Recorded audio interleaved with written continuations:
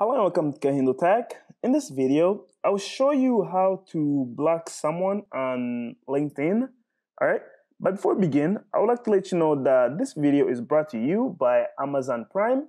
As you can see here, I have pulled up my video description, and if you look in there, there's a section that's called Amazon Deals. In that section, there's a link that is labeled Amazon Prime Trial. Click on that link to learn how you can save hundreds of dollars from having an Amazon Prime subscription.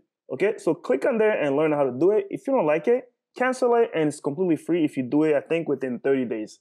Now, let's get back to your video.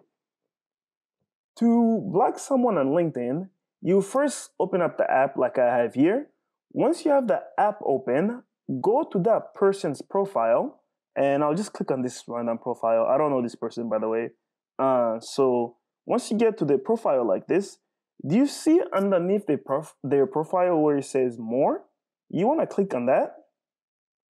And then there's a menu that will appear from the bottom. On that menu, if you read that, it has share profile in message, share by, and report or block. You want to click on where it says block. All right, and it's gonna tell you, do you wanna block this person? You will no longer be connected if you were before, or won't be able to message each other or see each other's profile updates. So I wanna click on the option that says block. And then, are you sure you want to block blah, blah, blah? And I'll just say block. There you go. That's how you can block somebody or a business on Amazon. If you have any other, sorry, not Amazon, how you can block a person or a business on LinkedIn. If you have any other questions or comments, leave them in the comment section below.